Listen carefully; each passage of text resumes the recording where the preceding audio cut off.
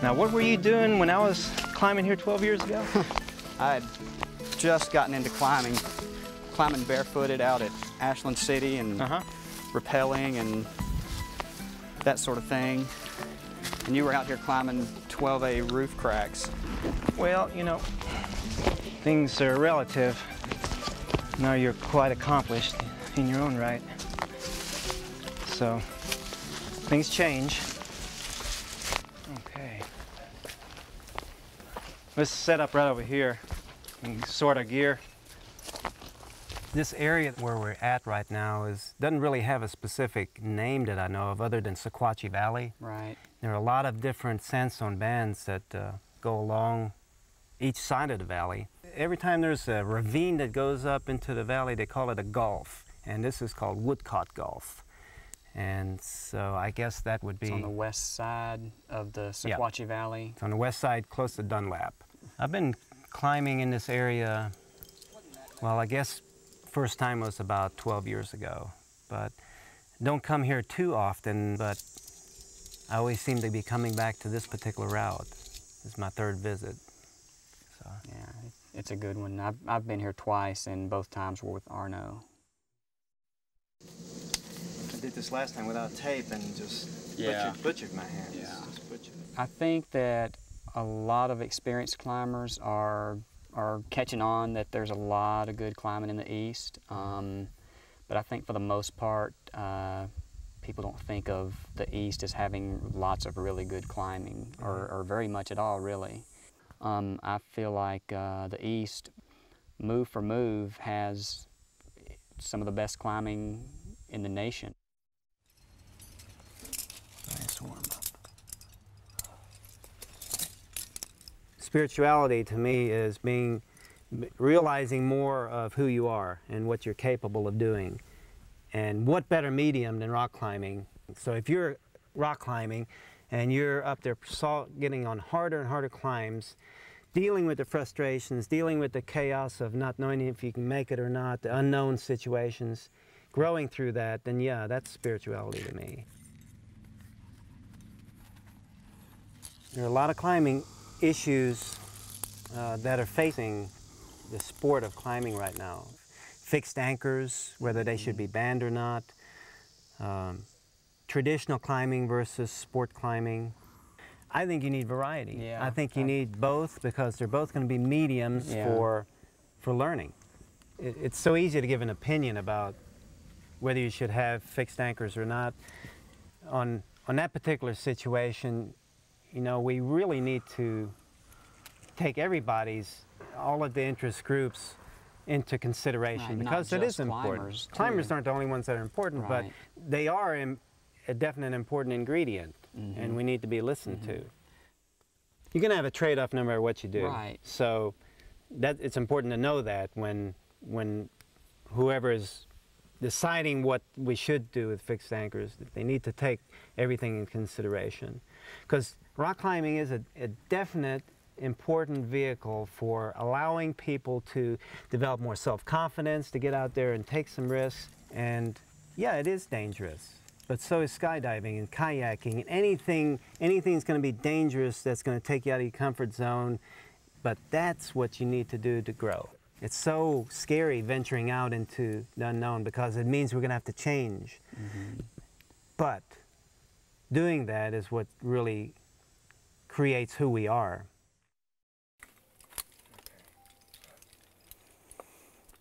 All right, climbing. Climb on. Climb away.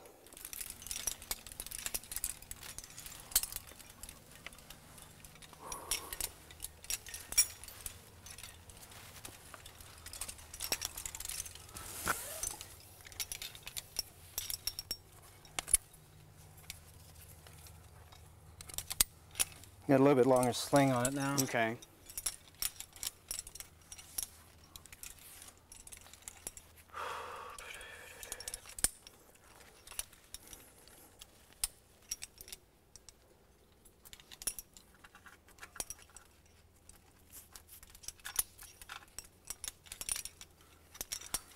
Rope.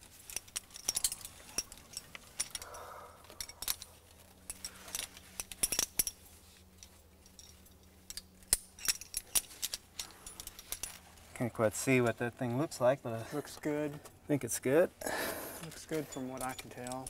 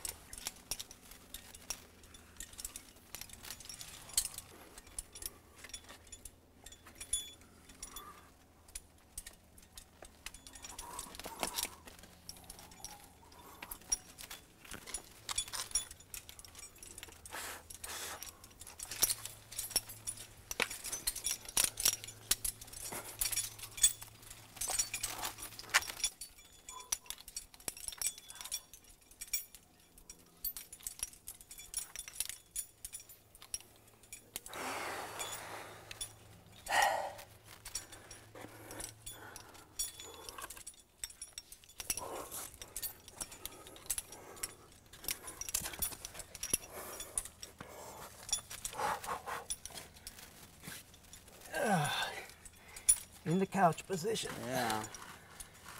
Okay.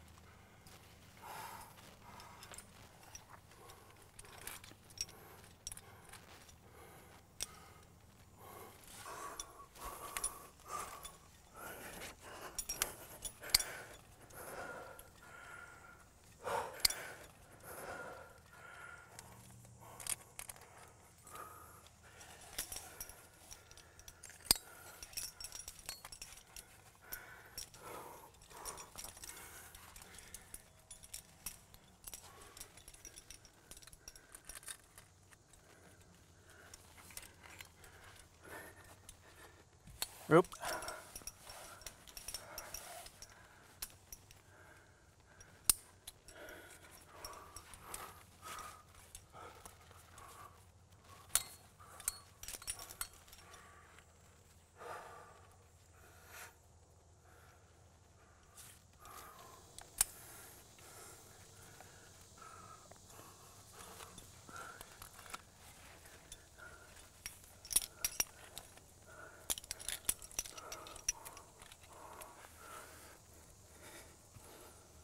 Getting the right gear is always important, especially saving the pieces you're going to need.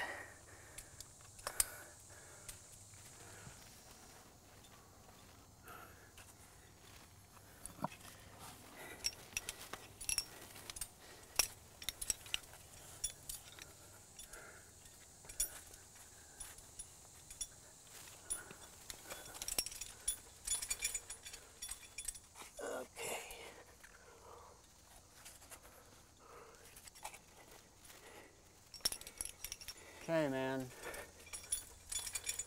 You got it.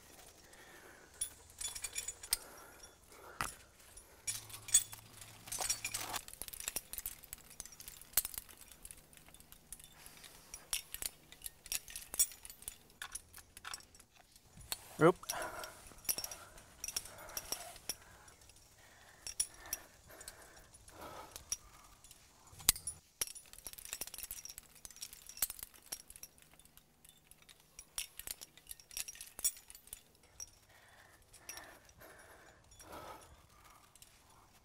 Being upside down, there's nothing wrong with that. Oh no. You just have to think of it properly.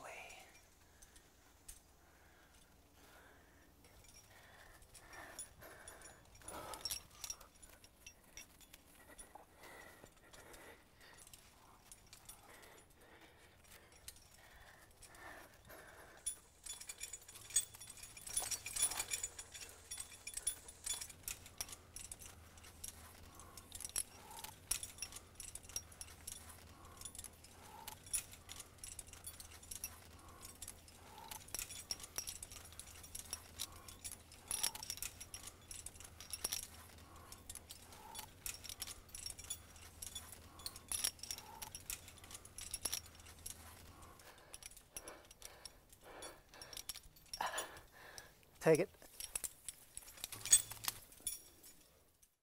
Well, when I was climbing up on the roof of Don Juan, I had my tape on, and it was pretty thin layer of tape because I knew that the crack was a bit narrow for my hands. I went out the first time, and it was hard for me to make jams. So I felt like, well, I climbed this twice before without tape and was able to make it fine, so why don't I just go ahead and take it off. Okay, I'm going to try it without the gloves.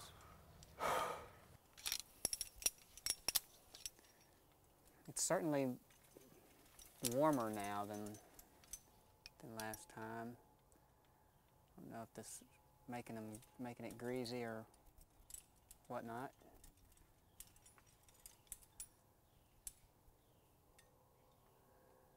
There you go. I like that. Yeah, your posture's better this time. Oh, thank you. Okay.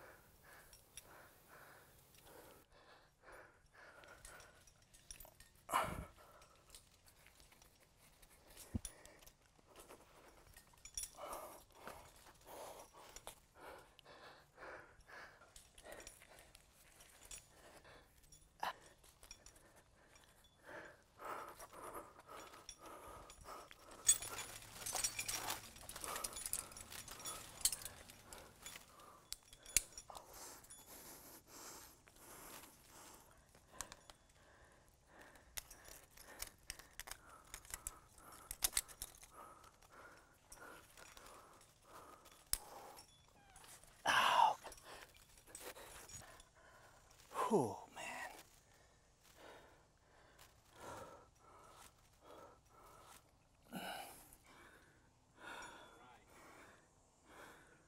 That should be a good piece. I'm just resting a moment.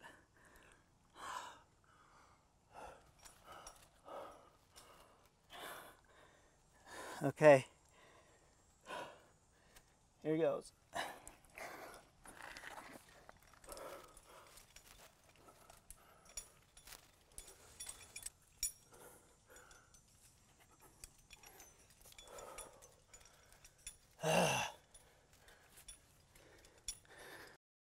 My brother and I actually did the first ascent of Don Juan, and it's rated 12A. It's a roof crack. And back in the mid-'80s, pretty much when you were looking for new climbs to do, you're looking for cracks. And so some of these climbing areas like Tennessee Wall and Sunset were getting climbed out. In other words, there wasn't much room for new routes. So my brother and I wanted to check out some areas that hadn't been looked at yet. So we went up into Sequatchie Valley looking for cracks, particularly roof cracks. There's something very appealing about a fissure that goes through a roof like that. It seems so impossible, which makes it that much greater of a challenge. So that's what we were looking for, and we found one. All right, my man, I got you. Thank you. Climbing. Okay, climb on. There are two tiers. The first one is about a body length, and you've got it's a crack that's not quite wide enough to get your hands in, so it makes it a little tenuous, yeah, isn't it? yeah. And you can reach way up to the top of the first tier, and you get both hands up there, and then you can swing around and get a kind of a heel hook, and you get into a little. It's not a pocket, but it's a little. I don't know, a little. We call it the couch position. Really, what we're talking about is being, you've got your feet pressed against one side of a little wall and your back's against another side. And So you're kind of seated in there in a jam, and you can rest your arms. Are you in the couch? I'm in the couch. From there on, it's, I guess, 2 full body lengths of just perfect straight in splitter hand crack. When you're getting ready to go, you look upside down out that roof. Completely dead horizontal. Can be quite intimidating, and that's the biggest challenge that most climbers have. Is in climbing, you can make a situation a lot scarier than what it really is just by the imaginings that you have in your own mind. When really it's just a series of moves through that type of a climb. It's just a roof with a crack going through it. Climb what's there. Don't think about how high it is off the ground or being upside down. Just focus on what's going to help you make the moves so that you can make it through. The lip of a roof, pulling the lip is a lot of times the hardest part of the whole roof type of climb.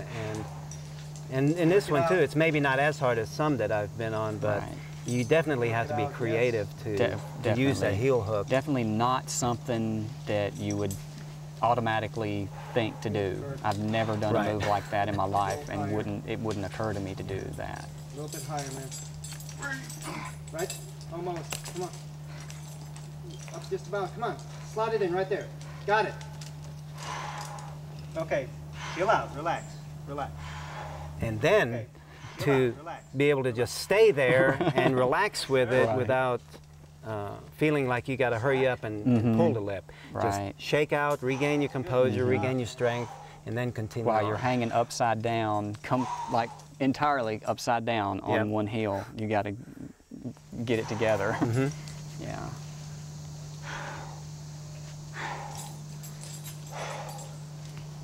Yes, you got it. Match. Work it out now.